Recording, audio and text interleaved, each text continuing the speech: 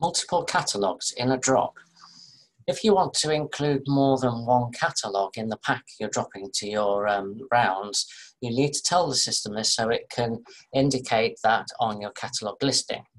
So if we look at our catalogue listing first, so we can see our main catalogue, we've got 27 out and 109 available, and the book club, we've got 23 out and 15 available. So if I now go and create a drop, by default it's taken the main catalogue. Now I'm going to add another catalogue to that, but I need to separate the two catalogue codes with a comma so the system knows that that's one catalogue and that's another catalogue. And you can add as many catalogues as you like.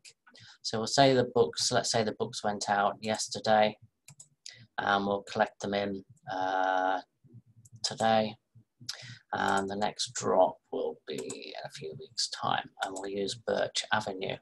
So I now create the drop.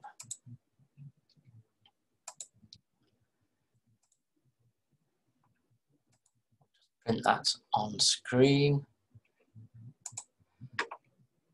Now if I refresh my catalogue listing, you'll see now that we've got 34 catalogues out and 102 available for the main, and then we've got 30 out of the book club and only 8 available. So it's taken that into account.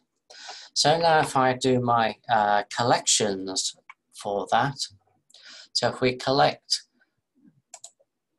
these for Birch Avenue, and let's say we collected just 2 at the moment, so we'll say number 4 and number 2. Just refresh that screen tomorrow. And now if we go back to our catalogues,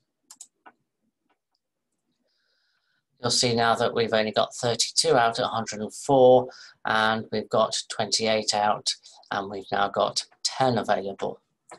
Now the only thing to watch is if the catalogues are returned and one is missing in the pack. The system can't take care of that. It's going to assume that if you say yes, they were collected, all were collected back. So if one was missing, you'll need to manually adjust that. So say one of the packs didn't contain the book club magazine, we'll need to manually adjust the figures. So I just double click on that and then alter to suit. So we can say the quantity out are in fact 20, are still 28, but we've actually lost 1 because it didn't come back. Therefore, I've only got 9 available. So that will then adjust your catalogue figures to suit.